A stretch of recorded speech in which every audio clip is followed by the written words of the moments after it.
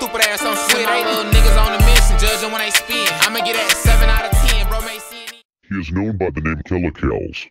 For me, he's a pillar of drill music, even if he never blows up with his music. He's one of the many rappers who unfortunately never succeeded in the rap game. Kevin Pfeiffer, also known as Killa Kellz, was born on June 14th, 1990, in the south side of Chicago. I can't lie, Killa Kellz is not a famous rapper, so we don't really know much about him when he was young.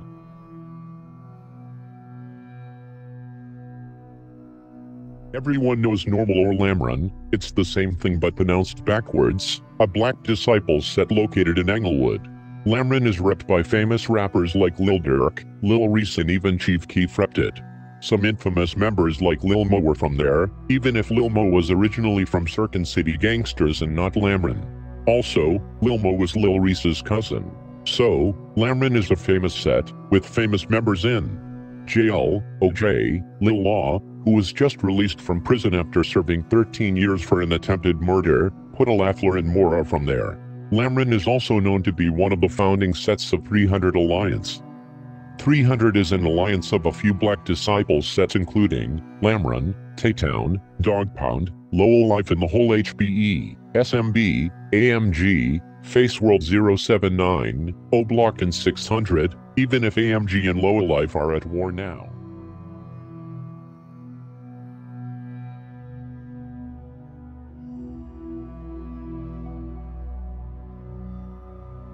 In 2012, Lamron was considered as the public enemy #1 in Englewood. They talk about how Chief Keef popularized drill music and also Lamron. Lamron is known by every fan of drill music. But if we talk about Lamron in a video about Killa Kellz, it's because Killa Kellz and Lamron are linked. How? We'll see it together.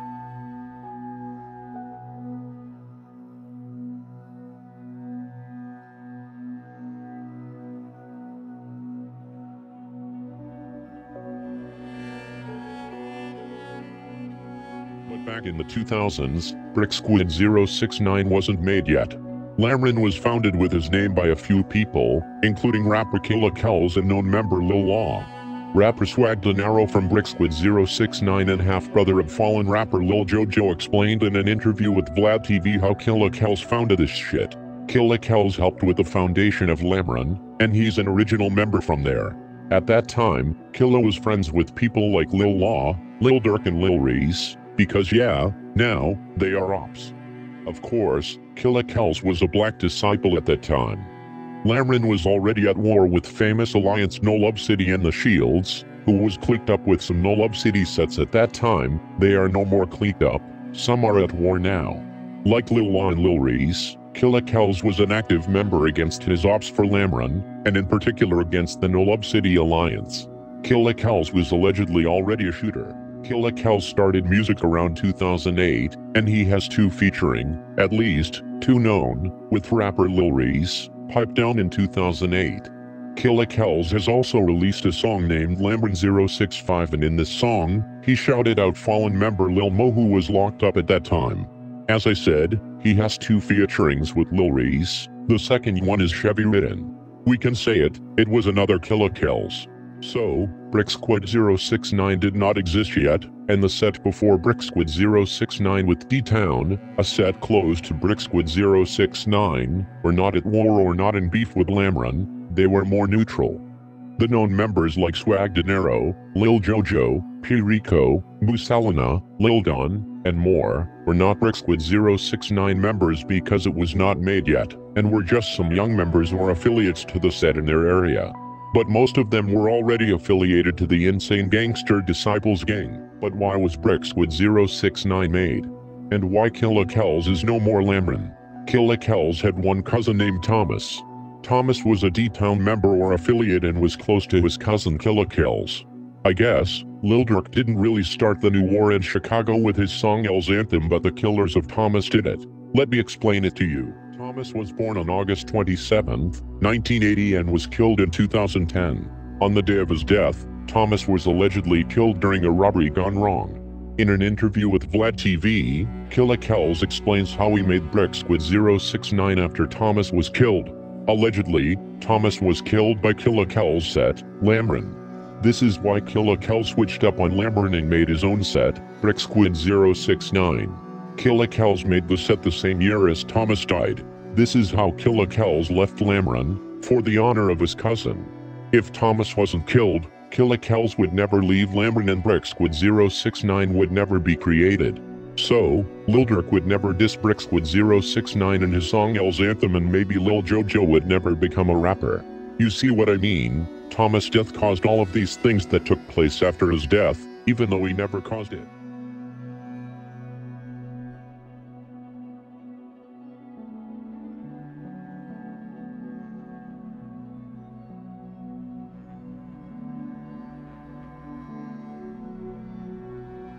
In 2013, in his song Unwishin', Killa Kellz honors his cousin saying, "Thomas, why'd you have to serve that hype?" in reference to the new war in Chicago. Imagine if Thomas had never been killed, it would be so different today. So, Killa Kellz left Lamron, made SQUIID069 and wanted to turn up for his cousin on his former set. In an old interview made by Chicago World News with the SQUIID069 member, he said Killa Kellz was the founder of SQUIID069, and before SQUIID069, they were known by another name and they were not at war with Lamron. Still in 2010, Killa Kellz switched from Black Disciples to Insane Black Disciples, which means he is still a Black Disciples but at war with others Black Disciples. If you check in some of his videos, Killa Kellz still up the 3 for the Black Disciples. Killa Kellz starts to become a BDK member for Lamron, trying to turn up for his cousin on Lamron, shooting at them. In addition to all this, Killa starts a personal beef with Lil Reese. I don't know if they are already shooting at each other because Killa allegedly shoots at Lamron members on different occasions, but I remember a post of rapper Perico from SQUIID069 saying a thing about Lil Reese and Killa Kellz. In his post, Perico says Killa Kellz used to chase down Lil Reese in the streets with a belt after spending time with Reese's sister Shadi.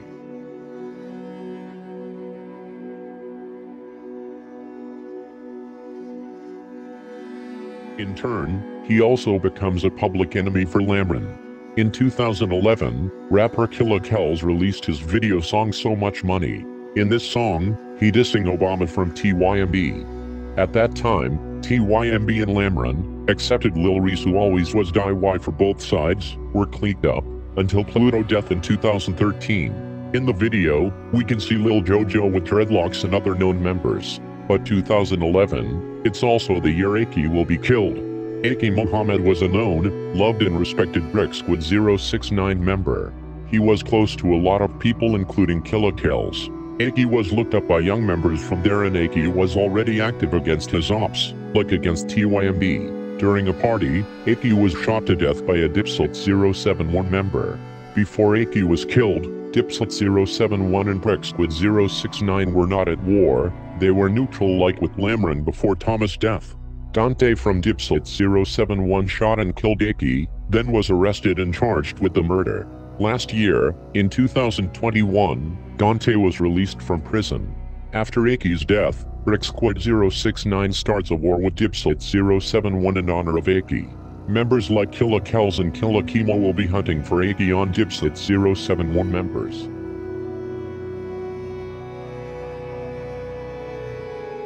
Some members from Dipset071 were killed, like Ty.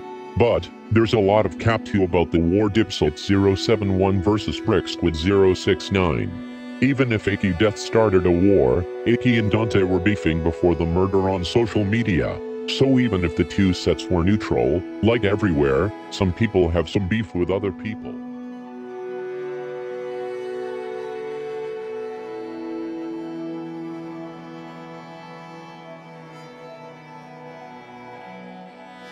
Killa has been in and out of prison a lot, and he's currently locked up though. In 2011, he was arrested and locked up for a few months and will be released the same year. In February 2012, he's back in prison. A few months later, in October 2012, he's back in prison again. In January 2013, Killa Kellz was arrested again. He will get out on bail. During 2013, in November 2013, he's arrested for X time. 3 years later, in 2016, Killa Kellz was arrested. Now you understand why Killa Kellz never succeeded in music? In 2017, rapper Kellz was arrested again and he's still locked up for this case.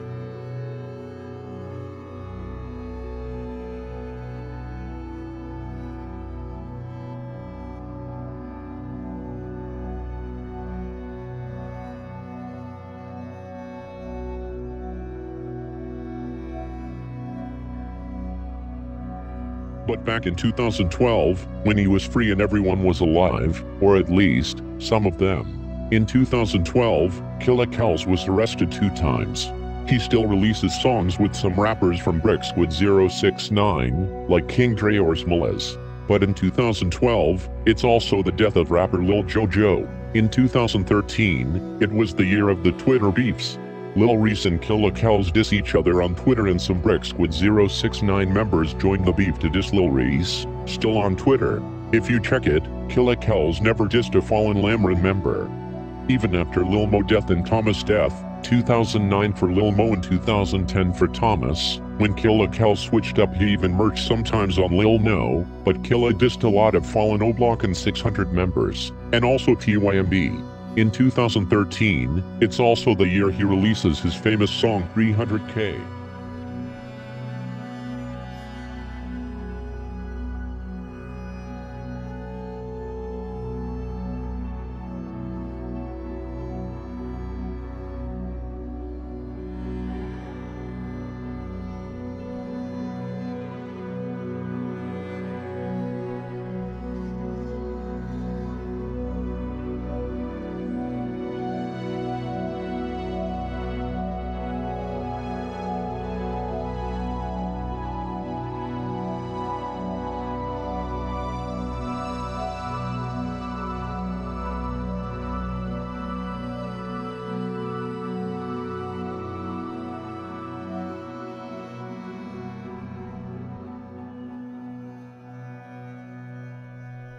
Before he was arrested, Killa released some projects. With Cold Summer, which is for me his best project, he releases If I Die Youngin', and also in a video song, in honor of fallen rapper, member and producer Smilez from SQUIIDSTORIES.